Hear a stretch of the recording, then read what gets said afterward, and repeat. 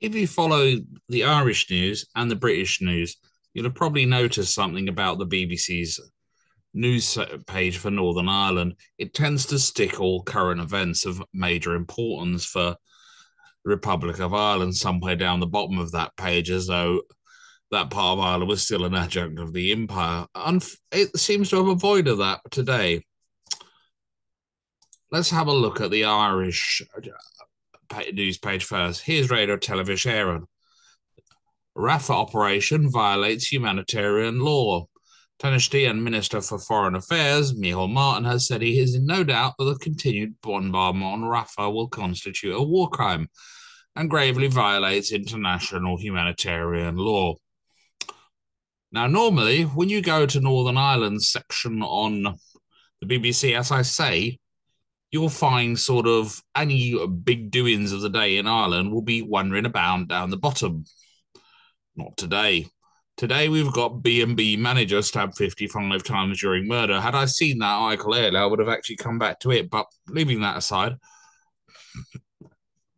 what do we have underneath? No water charges while I'm in office. Good luck with that, Michelle. Not sure how you're going to manage it, but good luck with it.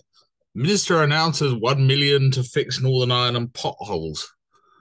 And doctor fined £1,000 for doing 111 miles per hour in a 70 miles per hour zone, etc., etc. And as we keep going down, we've got some other articles for the day. Features analysis. I'd be an idiot not to enjoy Oscar's Killer Murphy.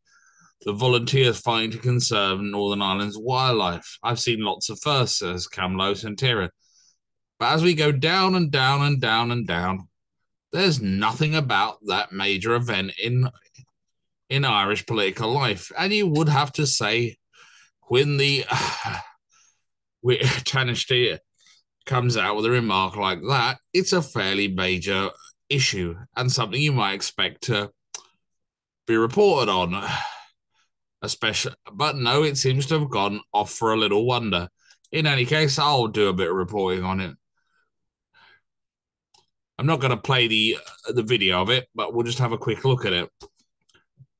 Micheál Martin was speaking after Israeli special forces launched an operation in the southern Gaza city, in which at least 67 people were killed and 2 Israeli hostages freed. Now, Ireland and Israel seem to be at constant loggerheads over what's going on there in Palestine and Israel, and they seem to be butting heads as like constantly, having a little grumble at each other.